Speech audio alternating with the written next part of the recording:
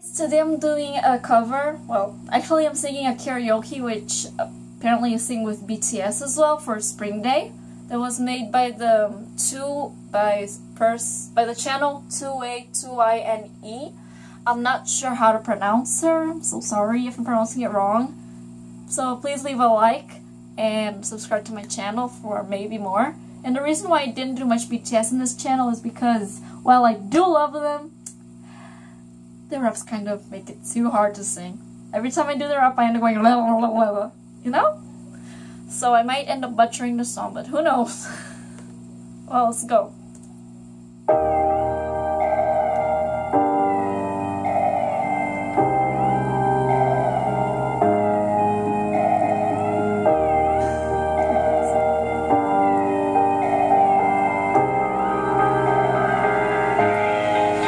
보고 싶다 이렇게 말하니까 더 보고 싶다 나의 사진을 보고 있어도 보고 싶다 너무 약속한 시간 나는 우리가 믿다이던 얼굴 본 거는 굳고 힘들으니까 Let's go already 마음은 시간에 달려가네 홀로 남은 설국 열차 이 손잡고 지구 반대편까지가 겨울을 끝내봐 그리움들이 얼마나 눈치를 내려야 그 봄날이 올까 속을 떠드는 작은 먼지처럼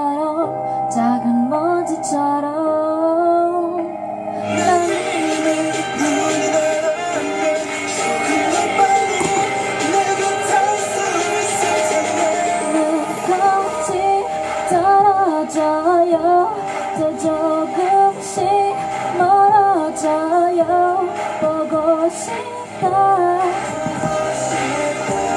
보고 싶다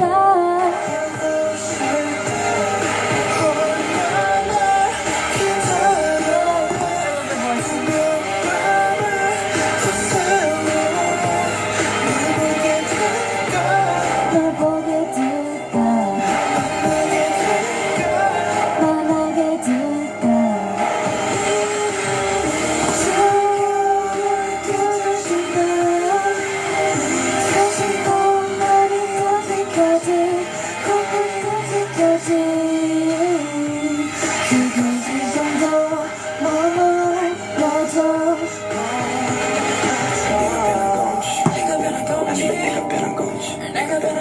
흐르는 시간조차 미워 우리가 변한 거지 뭐 모두가 그런 거지 뭐 그러니까 네가 널 떠나지 마 단 하루도 널 잊은 적이 없어 솔직히 보고 싶은데 이만 너를 지키게 그게 널 원망하기보단 덜 아프니 널 풀어내보다 연기처럼 하얀 연기처럼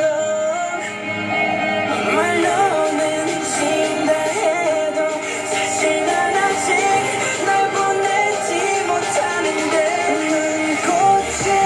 떨어져요 또 조금씩 멀어져요 보고 싶다 보고 싶다 얼마나